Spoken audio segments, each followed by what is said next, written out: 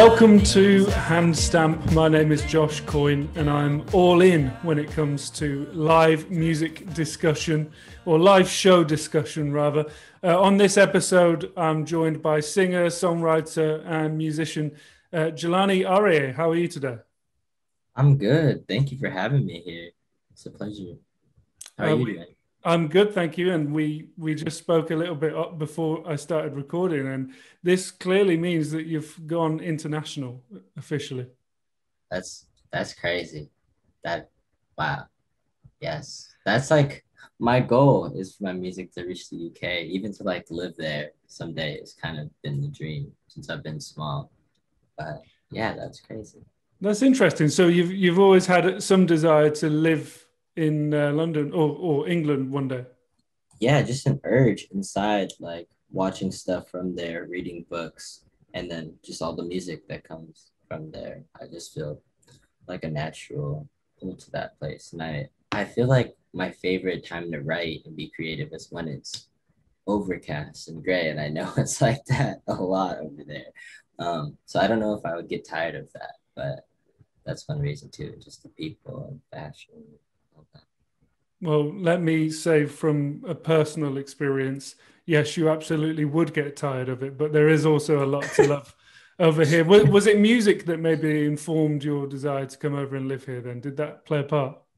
I think so. That and just movies that were based there and just felt like I don't know, different. It's crazy that there's such a different culture from here. But like San Diego, California, this is all I know. So just to, I've never been out the country before either. So just to like experience something like that would probably be super eye-opening.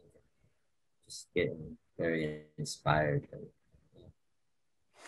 Well, it goes without saying that there's the opposite thing where like everyone over here growing up listening to rock music wants to go over and live in California. So there's some balance yeah. for you. You mentioned that you grew up living in San Diego, I believe the suburbs. So talk to me about Sure. your earliest memories of kind of starting to care about music.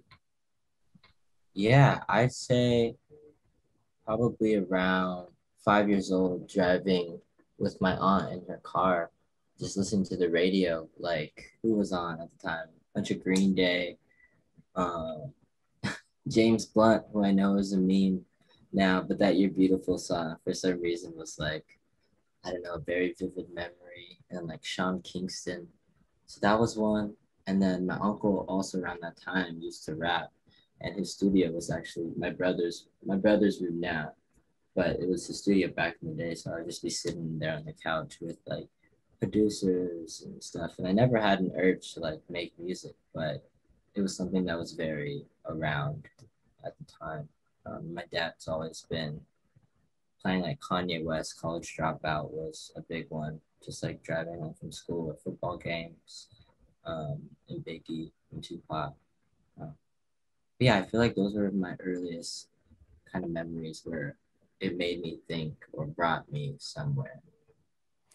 And I guess being around people who are actively making music, rapping or whatever, that kind of removed a barrier that I think a lot of people when they start to make music, the barrier that exists is, oh wait, I can't make music. Or, like it feels like this kind of unattainable thing that you have to be rewarded in some way, the right to make music. I think some people go through Mm, that. Whereas for you, you knew that it was something that you can just do.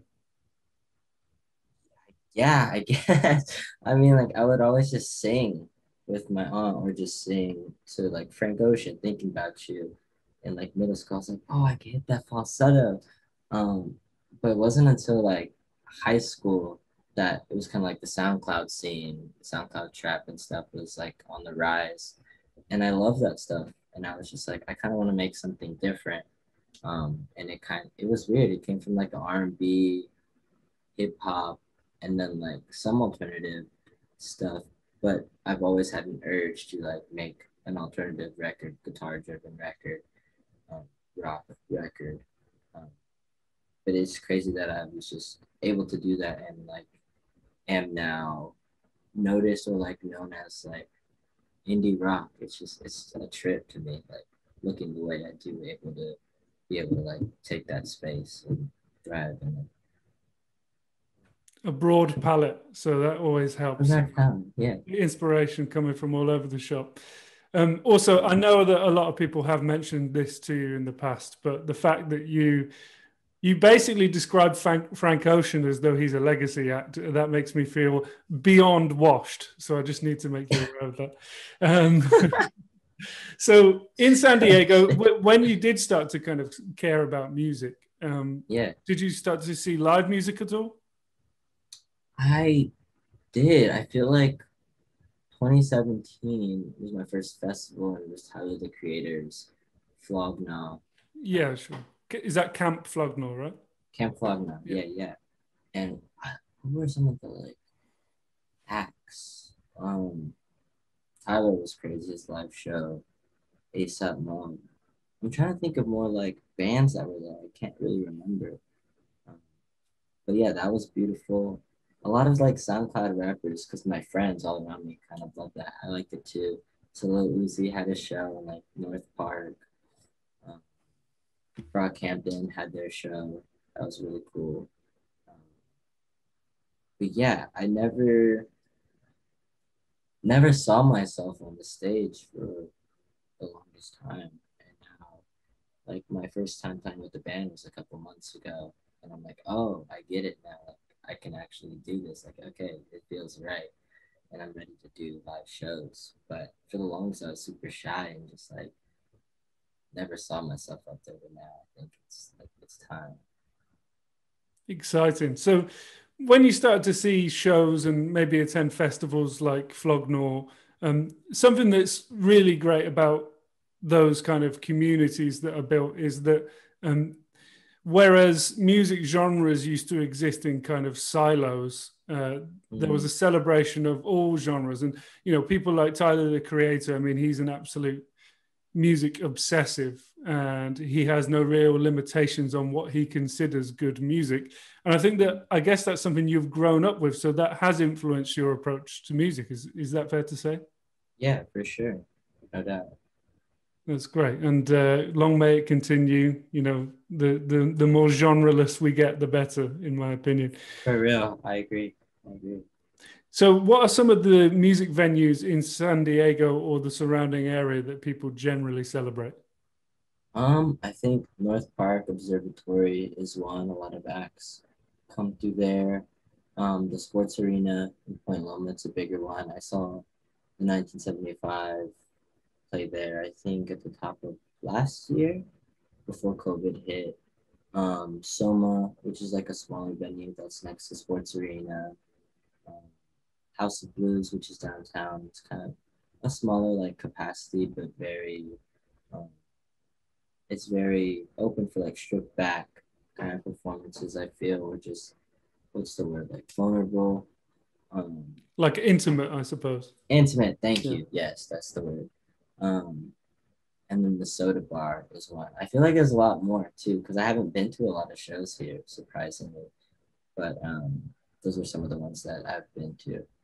Yeah, Nice. And you mentioned the 1975 and you got to see them recently. yeah, And you said previously that an ex-girlfriend essentially put you in contact with a lot of kind of psych rock, pop rock, you know, noise rock, folk bands. And that kind of yeah. really had an influence on the record, I suppose, that you've just worked on. Around that time, did that appreciation at least lead to you kind of wanting to see these bands live? And obviously, you were able to achieve that recently. I think so. I'm just like imagining what those songs could sound like in a live space, I think is what, yeah, drew me to that, especially like in 1975. To have those feelings, just listening to the songs and having those memories associated with them, and then being able to have another memory, but seeing them live and like really, really feeling the music and just like, yeah, I think it definitely drove me to that for sure. Good show. Did you enjoy it? Oh my God, great show. I bought like a jacket from a thrift shop like a couple hours before, and I guess I had the tag on the whole time during the show. I found out it happened. I was like just super embarrassed. But other than that, the show was amazing. They're like the lights, the screens that they had, just the whole design was crazy. I think Maddie had like this like walking like elevator thing where he performed on. I was just like, that's amazing. I definitely couldn't do something like that right now because of some big budget shit. But yeah, that shit was super inspiring for sure. Yeah, I mean, they have dancers on as well, I suppose. I mean, it was kind Yeah. of, it seemed like it was inspired by Stop Making Sense, which is the live performance concert film, which is probably considered one of the best ever by the Talking Whoa. Heads. Is called Stop Making Sense.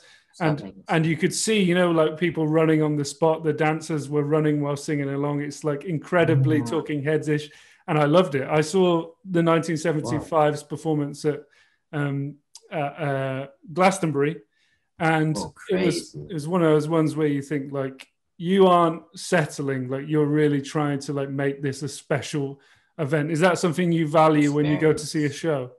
No doubt. No Yeah, doubt. I love it when artists are like, put your phones down to like yeah. just be here and like feel this music. But yeah, And that seems to be something that you're really enthusiastic about as well, because I believe you've said, I'll quote you mm, right to your face. For a lot of kids my age, I see that we numb ourselves in order to carry on with our lives. I want to mm. make people take a step back and reflect on those times where we turned the switch off. Is that essentially what you're talking about? Like the people being able to step back and have a collective moment away from the online experience? Yeah, just to feel something. Um, yeah, because we numb ourselves, we just see so much like every day, every minute. And just to have like this group experience of feeling maybe something similar or something different, but just feeling something together, I think is super important for people my age and just people in general right now. I agree, and I think that's one thing that people have really missed about live music is, you know, like-minded people in the same area. You don't have to Mm-hmm. think a certain thing; you just have to be in the moment and enjoy it. Hey, for Um, real. but of course, you do have to get your phone out to record every single moment of the concert. But Yeah, I you know, feel it. I feel it. it is what it is. Um, Yeah. I'm conscious that you know you're asked about this quite regularly, but you grew up Mm. heavily involved in the world of football, or Yeah. as it's affectionately known over here, American football. American Um, football, yeah. can you compare the experience of performing in a competitive environment to the experience of performing to live music crowds? Oh, that's crazy. Whoa. I feel like the energy, I feel like the excitement slash nervousness before you take the stage or the field is very similar. Um, like just the preparation before that and like the I feel like the unease of just like knowing how it's gonna go is there. Um, I feel like it's super similar. Like you don't feel like all the pressure's on you because you have this team and you're going to one common goal. And I feel like it's just like that with my band too. It's like I don't feel super lonely because I have you to my left, you to my right, and we're all going off of each other to make like this one thing and experience for people. Um, so yeah, I feel like it's super similar except without all of like the injuries and like concussions.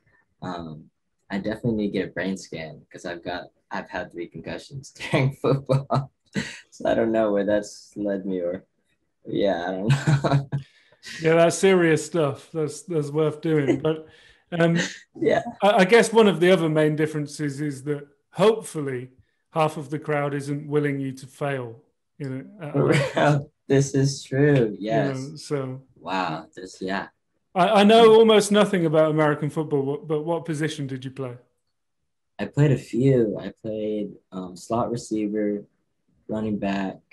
On defense, I played corner and safety.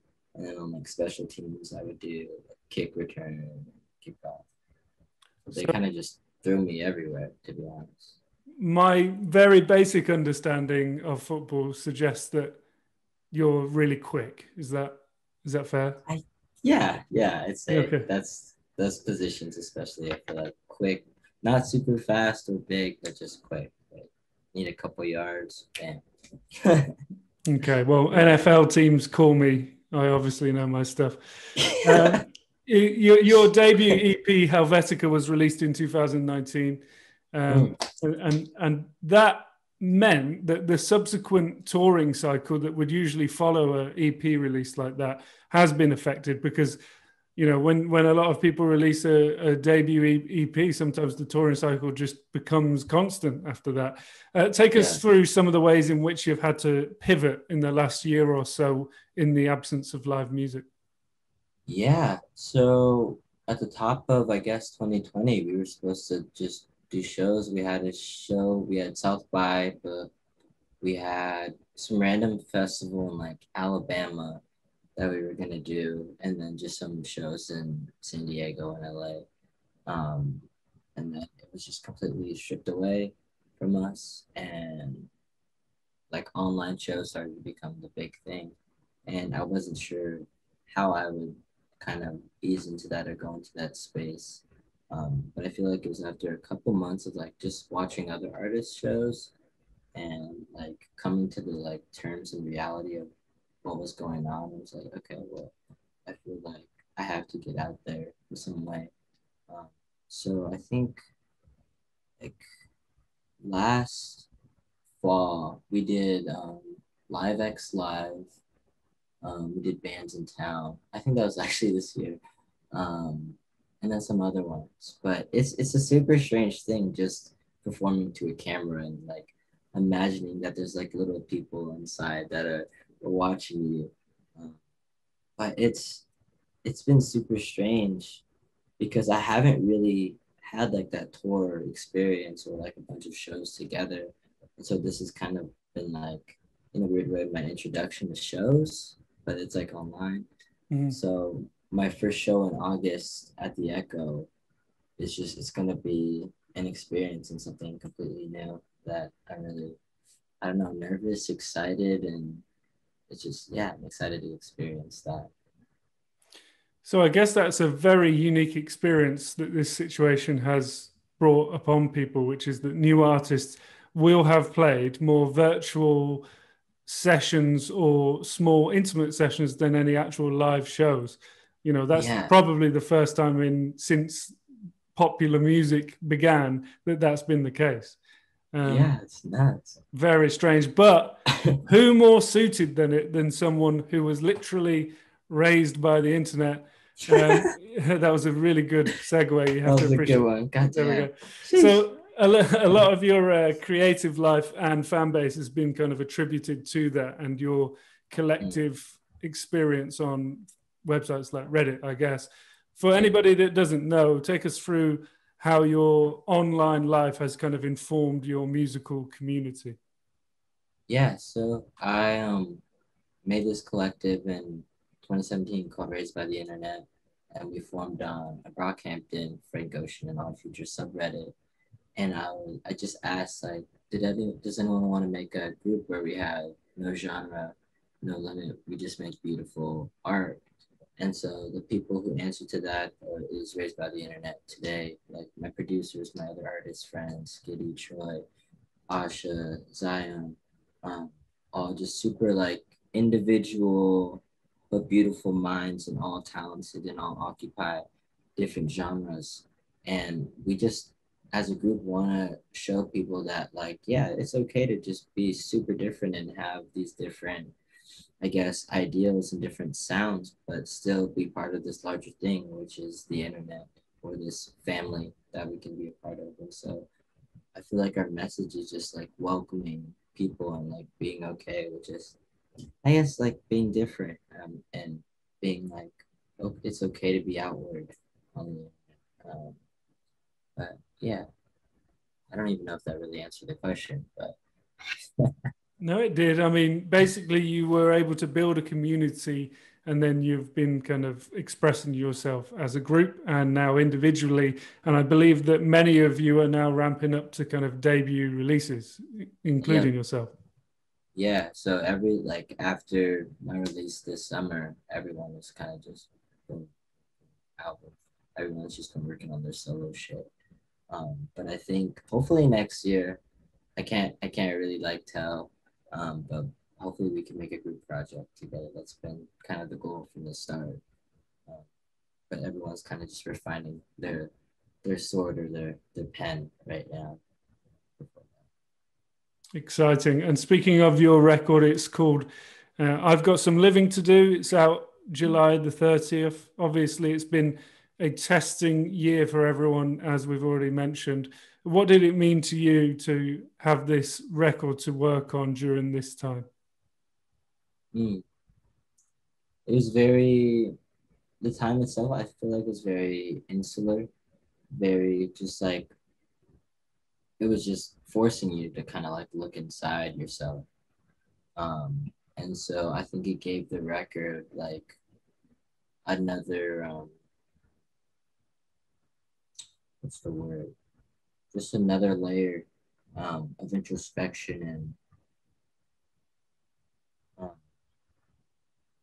honesty and like facing like the time and just being okay with that, like from these heights, writing that, like the George Floyd stuff happening, um, and just trying to make sense of that and putting that into a song. And trying to make lighter songs like a Stella Brown or Marigold in the midst of that too, to like since no one's going outside, trying to bring the outside in. So just finding ways to like still feel alive. Um, I feel like was one of the goals in the record, and like I've got some living to do, just trying to propel, I guess myself, but in the end, like other people to just live and when it is time to just go crazy and hang out with your people, travel, go to live shows, just have fun and live. Um, yeah. Well, it's a beautiful record, Jelani. You have a real, like, accomplished sound, and it feels like it's the start Mm. of something even bigger. So, um, what can fans expect when this music starts to enter the live arena? Oh shoot. Well, I'm not by myself. It's not me and Jack anymore. Just playing like a guitar and singing or DJing. We're having a full band, so that should be crazy. Um, And you're playing hopefully, bass, I believe. Did you say? I want to, but I'm just on the microphone. I Okay, think maybe a couple more months and maybe I will be playing bass. love it. But yeah, I think we'll have a nice stage design. We're still in like the midst of planning that out. Um, but yeah, just a lot more shows coming from me and the boys. Hopefully we'll be in the UK, um, but we'll be in the US for I think the remainder of this year. Just traveling around. But yeah, more more music videos, just more of everything. Some merch maybe sometime soon. Um, but yeah. Well, you know that I'm going to be emailing you trying to scalp tickets when the London shows Oh come yeah. We out. got you first. First. So VIP. something that I like to ask people for this is essentially a glorified way of like begging for you to do the work for me. Mm, Finally, mm, you have been through the hand stamp experience. Uh, mm. who do you feel as though would be a good guest to talk about live music with? Oh shoot. I could say like anyone. Yeah, Oh shit. I mean, maybe in the world of like realistic guess. I mean, like, don't say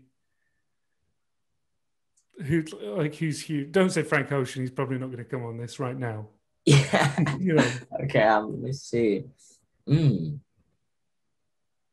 hmm. I feel like this artist that I've been listening to a lot, James Ivy, I think he's based in like New York, but I'm pretty sure he does a lot of his production. I think he was on, I saw Porter Robinson's like Secret Sky Festival, um, but I feel like his live show or little thing that he had on there was really cool. Maud Latour, um, she's also based out of New York, but I feel like she has a lot to say about live music and just music in general. Um, Yeah, I feel like that's some. I'm trying to think of more, but those are more like artists that I feel like are emerging right now and about to kind of break into like this stardom. I was gonna say Lord at first, but I'm like, I don't know. Lord is a hard one Hey, look, as I'll take well. Lord. I'll take Lord. And there's a new Shit. record coming. How exciting! Oh my No, God. she's incredible. Um, Hell yeah. Before we go down the Lord fandom rabbit hole, this sounds like an excellent place to leave it. If you're watching this on YouTube, be sure to hit subscribe and like. And if you enjoyed it, follow on social at Handstamp Pod. If you want, it's everyone asks this, and you're being told to subscribe to everything. But do Do it it if right you. now. There we go. I've got an endorsement. Jelani, it's been an absolute pleasure, man. Thank you very much for your time. Thank you so much for having me. Have a good rest of your day.